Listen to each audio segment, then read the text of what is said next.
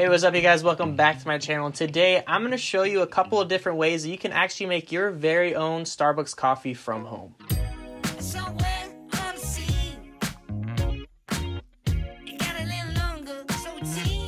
So I'm actually going to be using a couple of different products that we sell in our retail stores. We're going to be using a French press. You can buy this from Starbucks for $19.95. And then we're actually going to be using this pour over system right over there on your left side of the screen. So you're going to be using these Starbucks Via Instant Coffee packets. They are for iced coffee, sweetened to be precise. So these are just a few things that we're going to be using today to make some coffee straight from your house. Alright, so the coffee that we're going to be using today is the West Java that we offer in our stores. It is a medium roast. It comes from Asia. It says that it has hints of vanilla bean notes. And I actually haven't tasted this one yet.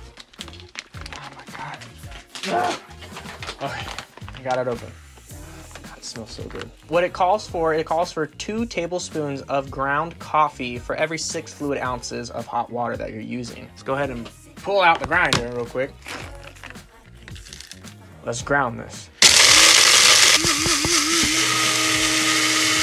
Go ahead and just remove the top piece. 2 scoops, so total of 4 tablespoons I'm adding with 2 scoops. Alrighty, so now that I have my 12 fluid ounces of hot water, I'm gonna go ahead and just add it in here real quick. Okay, so now all I gotta do is just put this little piece back up on here. So yeah, we gotta let that just sit for 4 minutes, and then that's whenever we're able to push down, and yeah, and then we'll be able to pour it and test it out.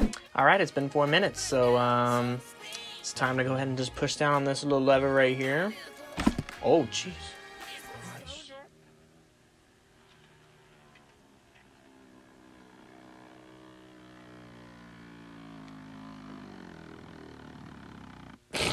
Why did it sound like that? Okay. We have just made some West Java medium roast hot coffee.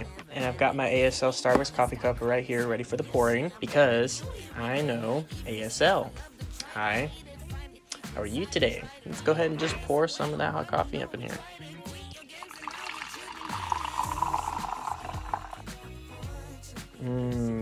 Smells good. I didn't even know this, but we have white chocolate mocha creamer, which actually sounds freaking amazing. So I'm actually going to try that out with my hot coffee today. Pour in some creamer because I do not like black coffee. Stir that bad boy up. Coffee brings us together.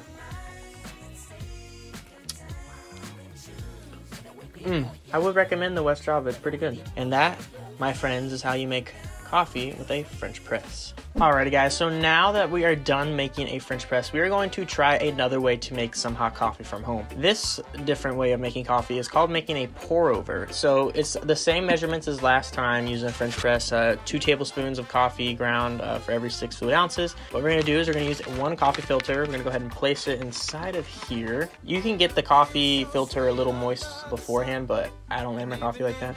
I'm going to go ahead and just only put 2 tablespoons. Perfect. And I'm going to go ahead and just pour all the way in here. Very slow process. What's going on there? But yeah, as you can see, it is pouring the coffee. It's going to take some time.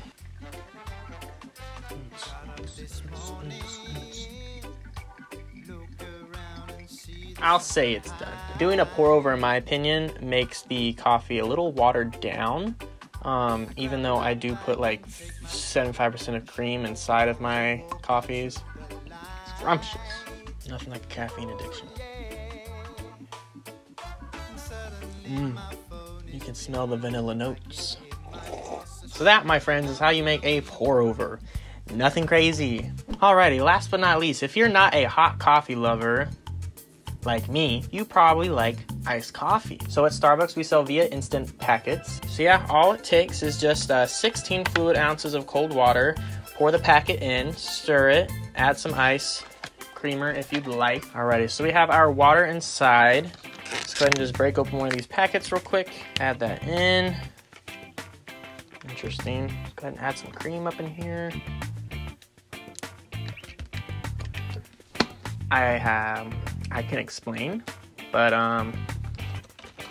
we're just gonna have to use it for now. Add some ice cubes up in there. Go ahead and add some more cream at the top. Go ahead and add our nitro lid on top.